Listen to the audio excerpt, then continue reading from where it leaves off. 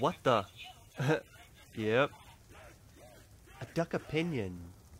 Zombies!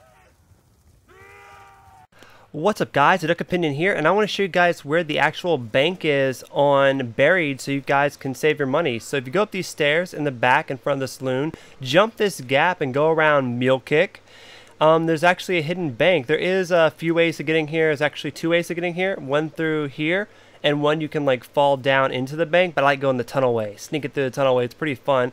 But you come up here, and here's the bank. You can withdraw your money on the right, and you can deposit it on the left. So that is 3 maps that you can have a bank on. That's Transit, Die Rise, and now Buried. So let me know what you guys think about the banks in the comments. Do you like them? Do you think it helps? Do you think it's too overpowered? Let me know, and keep it locked to a Duck Opinion for all your Buried information, tips and tricks, and adventures. Talk to you guys later. Ducks can fly. Peace.